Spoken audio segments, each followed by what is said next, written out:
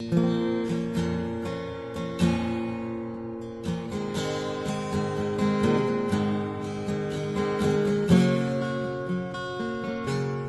we're going to talk about the abdominal lab and what's involved in an abdominal exam. So let's get started. Hello.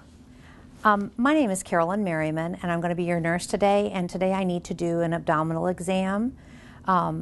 What is your name, full name, please? Lita Jones. Okay, Miss Jones, let me check your armband. I want you to know I have washed my hands. Okay, it says Miss Lita Jones. Can you tell me your birth date, please, Miss Jones? 4/1967. All right, thank you so much. Before we get started, would you like to go to the restroom and empty your bladder? No. Okay, so you don't need to, that's fine. And do you have any areas of pain that I need to be aware of in your abdomen? No. Okay, not today, wonderful. So what I want to do is I will have to just take your little blanket here and bring it down, but I will keep you covered. The only thing I'm going to be exposing is your stomach or your abdomen. So I'm going to keep you covered and just pull this up. Okay. All right, so we've got the abdomen exposed, and before you do anything, you inspect. So what I want to do first is look down and across. I'm going to stoop down and look across. This is part of the final head-to-toe performance exam as well. I'm inspecting the skin color. I'm inspecting for any visible pulsations or peristalsis, which are the waves that go across the stomach. I'm inspecting to look and see where the umbilicus is, or the belly button, and it's midline. There's no drainage. There's no discoloration anywhere. I don't see any visible pulsations, including like the aortic pulsation. Everything looks good as far as color. There might be a little bit of hair that you can notice.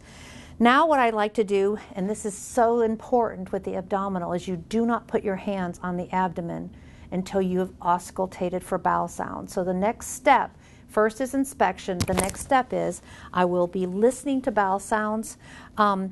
What you can also do is percuss, but we're going to listen first before we do anything else.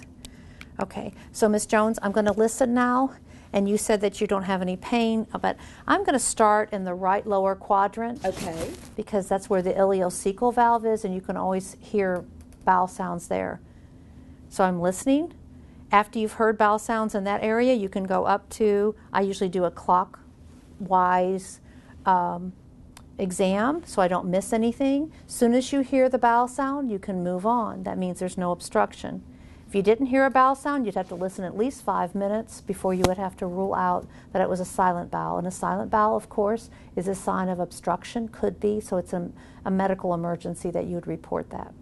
All right, I've listened to all 4 quadrants using just my diaphragm. Now, Miss Jones, I'm going to be touching lightly over your abdomen.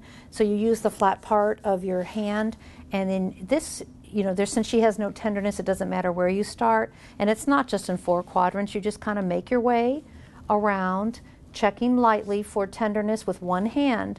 There's no tenderness. There's no obvious guarding. There's no major masses or anything like that. So now I'm going to use a 2-hand approach, which is deeper. So I'm going to take one hand over the other, and I'm going to go deeper and deeper, go deeper and deeper, and check for any, again, pain, masses, guarding, or organomegaly, which means enlarged organs. There were none of those. The other thing that I didn't do that you could have done before you palpated was percussion. And again, it's an advanced skill, but we want you all to be aware that percussion is possible. So if you want to back up a little bit, we can put percussion before we do the light and deep palpation. Remember to use like a middle finger, and then you tap down on that middle finger with another finger, but I'm going to put it flat on the surface. That's about the sound you'd hear. It's kind of hollow. If I heard a dull sound, that means I hit an organ or maybe even a mass. Now, the sound of percussion in an abdomen is called tympany. Remember when we had our lab on lungs, it was called resonance, but a normal sound in an abdominal field is called tympany. So let's go over it again. Inspection. You could at that point, if you wanted to do inspection, and then I would listen, auscultation. Then I probably would percuss at that point. Lastly, light palpation and deep palpation.